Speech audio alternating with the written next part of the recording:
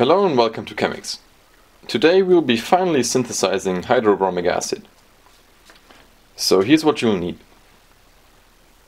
Here I have 120 grams or 1 mole of potassium bromide, although you could also use the equivalent of sodium bromide.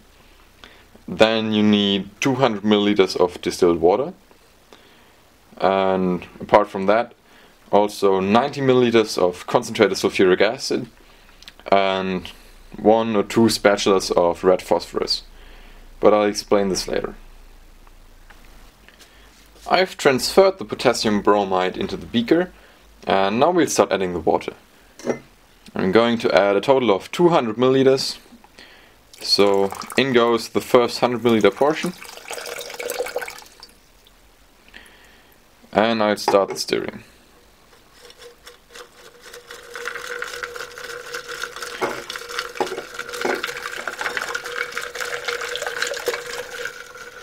Now comes the second half, and I've already used a bit of the water to wash out the remaining potassium bromide out of the container I weighed it in, so we'll now add the rest. And you should note that this considerably cools down the solution, which is actually quite good for us since we need to cool it down anyways. Now I'll set up for an ice bath. Now we've set up to add our sulfuric acid. This is the beaker containing our potassium bromide solution, and it's sitting in an ice bath to obviously control the heat of reaction, because the addition of sulfuric acid will be very exothermic. On top I have an addition funnel containing 93.75 milliliters of sulfuric acid, which is the exact amount I have to add since my sulfuric acid is only 96%. And then I have a thermometer stuck in there so I can monitor the temperature. Right now it's hovering about 10-11 degrees, and really just don't let it get too hot, or otherwise you'll risk degrading your product, since sulfuric acid is actually able to oxidize bromide to bromine. So just be aware of that. Okay, what is essentially happening once we add it? Well, the stronger acid is able to free the weaker, or in this case more volatile acid, from its salt form. So essentially we're forming potassium hydrogen sulfate and our hydrobromic acid. I'll now start the addition and adjust the drop rate so we maintain a constant low temperature. And in the bottom right there you can see my thermometer. Okay, so let me get this going. The addition has been going for approximately 5 minutes now, and you can see some faint vapors of hydrobromic acid appear in the beaker. Additionally, the temperature is also slowly rising, but you should make sure it stays under 20 C. So if it does get too hot, either add more ice to the ice bath or just slow the addition down for a moment to let it cool back down. We'll continue this, and I'm guessing it will probably take an hour 20 or something. It looks like adding 200 milliliters of water was a little bit too ambitious, and I've started to gradually add more water. The problem is that we are producing a lot of potassium hydrogen sulfate, which is pretty much insoluble, so the moment the solubility is exceeded, it crashes out of solution and clogs the whole thing. My stirrer is not able to stir it up, so here I just have some distilled water, which I'm going to gradually add just to keep everything moving. And the goal is to keep the water we use to a minimum, because it will negatively affect our yield, but just add enough so the whole thing stays liquid. After the addition of the sulfuric acid is complete, I let the solution stir for a while longer so it can cool down to the lowest possible temperature, so we can squeeze out as much of the potassium hydrogen sulfate as we can. And I don't know if you can see it on the video, but there is quite a large amount of potassium hydrogen sulfate crystals, which are actually surprisingly coarse, so they didn't clog up the stir bar too much, although I did add 30 additional milliliters of distilled water. So I'll let this cool down and then I'll filter it off. The solution has sufficiently cooled and a lot of potassium hydrogen sulfate has precipitated. I've now set up for vacuum filtration using a fritted glass funnel, and this is actually quite good if you have one, because this is a very strong acid and it will essentially eat through paper filters. So either use multiple layers of filter paper or use a fritted funnel. And this is my homemade vacuum pump, which you can see how to make in an upcoming video. Okay, so let's turn the vacuum on and filter this through.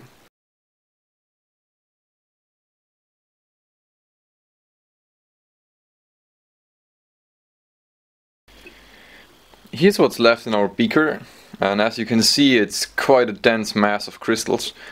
And you could harvest this if you're interested in potassium hydrogen sulfate, but since sodium hydrogen sulfate is readily available as a pool pH lowering agent, I'm not going to bother getting all of this potassium hydrogen sulfate out. So what I'm going to do is just scrape it off in there, suck all the rest of our hydrobromic acid out, and then discard the rest. This is our filtrate after I transferred it into a 500 milliliter round bottom flask. As you can see, it's a nice clear amber liquid, but theoretically it should be colorless. So obviously we have some kind of contamination in there, and I guess there are two main reasons. The first one being that my sulfuric acid wasn't perfectly pure, so that was already a bit discolored. And then, since sulfuric acid is an oxidizing acid, it is actually able to oxidize bromide to bromine. So some of the discoloration is elemental bromine, but we'll get rid of that in a later step. So first off, I'll set up for simple distillation and we'll distill our product. This is my setup for simple distillation. On the left here we have the boiling flask containing our mixture of hydrobromic acid and water. It's sitting in an oil bath. Since it self-boils over 100 degrees Celsius, we can't use a water bath. So I'm just using regular old frying oil. And it's sitting on my hot plate, which obviously heats it, and also got a stir bar in there to agitate it to prevent bumping. Then it goes up here through a very short Liebig condenser, but it's totally sufficient for the job, since water as well as the water hydrobromic acid azeotrope both boil at relatively high temperatures. And then on the right I currently have an Erlenmeyer flask to facilitate all the water that comes over, and then once the temperature rises I'm going to switch it out for the 250 milliliter round bottom flask you see in the back there. The temperature is also monitored by our digital thermometer. As you can see, we are now collecting some distillate, and this is mainly just water coming over, as you can already see by the still head temperature, which currently is 101 degrees. I'm going to switch out the receiving flask once we exceed the 100 degrees by a bit more, like 110, 115. I'm going to switch out the receiving flask, but it's not too critical since we are going to fractionate the whole thing afterwards anyways. So now just wait till the temperature rises and I'll be back. The still head temperature has now reached 120 degrees, and I'm going to replace the receiving flask for our actual round bottom flask. And if you're wondering what the temperature does here, it's kind of weird. It starts climbing, then it holds at a certain temperature, and then it starts dropping, and it's repeating itself. So I don't know what's causing this, and it's kind of weird, but I'm going to change the receiver nonetheless.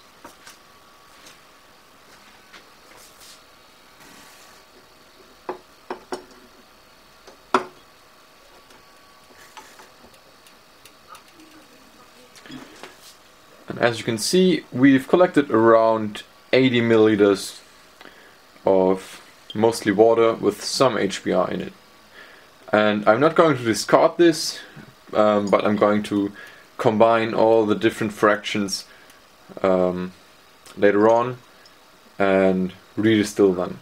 So bear with me and we'll see how this distillation goes. The still head temperature has now stabilized at around 124 degrees. So I'm assuming that right now we are collecting azeotropic hydrobromic acid, which would be the azeotrope with 47-48% hydrobromic acid by weight, which boils at 126 degrees. At least that's what the literature says. So I'm pretty confident we are indeed collecting azeotropic acid right now. We could theoretically switch our receiving flask and collect this azeotropic bromic acid, as it's the highest concentration we can get, but we'll still have a slight bromine impurity, and I want to distill it over some red phosphorus to get rid of that. So I'm just going to collect the whole fraction that comes over and redistill it a second time. Okay, so I'll be back towards the end of the distillation. The rate of collection has now significantly decreased, and the temperature has also dropped to 122 degrees. So I'm going to now change the collection flask back to the Erlenmeyer flask in which we collected the forerun, and I'll collect all that comes over till the end. And then we are going to purify and redistill this separately from the rest. So I'm going to do this right now.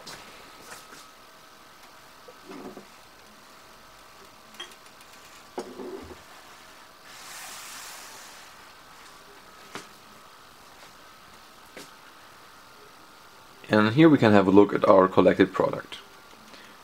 I'd say that's roughly 120 milliliters perhaps of pretty pure hydrobromic acid. This is the fraction that came over from 120 degrees up, back down to 122 degrees. And it's also pretty clear, so it means we did a good job at controlling the temperature, since pretty much none of the bromide was oxidized to bromine. So a second purification step is probably not even necessary, but we're going to do it anyways. Here's what the remnants in the boiling flask look like, and I distilled pretty much until nothing would come over anymore. The heating bath temperature rose to about 180 degrees. Nothing would come over, so I stopped the distillation. And it does seem that our discoloring impurities concentrated in the boiling flask, so they probably weren't bromine in the first place. Anyhow, I'm going to redistill the main fraction I received and collect some constant boiling hydrobromic acid. See you in a bit. Before I distill the main fraction a second time, I'm going to add a bit of red phosphorus. And this is to react with any trace amounts of bromine, which is probably unnecessary since our hydrobromic acid is very clear, but I'm going to do it nonetheless.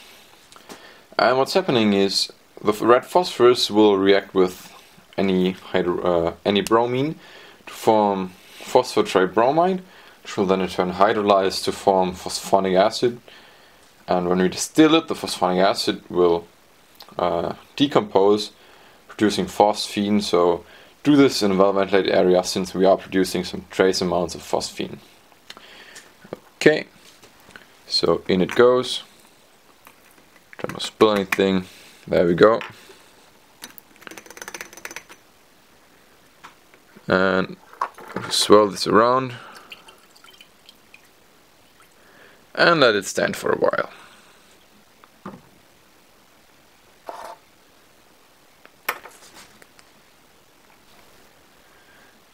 I've set up for simple distillation yet again, and I'm going to redistill this over some red phosphorus to achieve a very pure, constant boiling hydrobromic acid. Also, I'm going to collect the forerun in the same Erlenmeyer flask that I did collect the fore and after run of the previous distillation, and I'm going to fractionate this later on.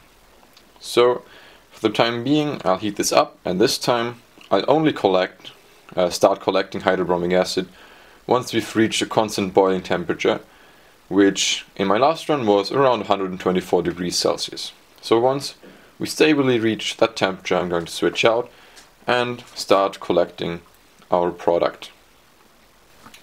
You can see white vapors appearing in the still head, which indicates that we do in fact have a pretty high concentration of hydrobromic acid already. I'll start collecting this once it reaches a constant temperature. The temperature has now reached 123 degrees and it's flickering to 124 from time to time. So that's fair enough, and I'll start collecting our constant boiling product. So I'm going to switch out to the sealing flask for the storage bottle in which I plan on storing the hydrobromic acid. So here we go.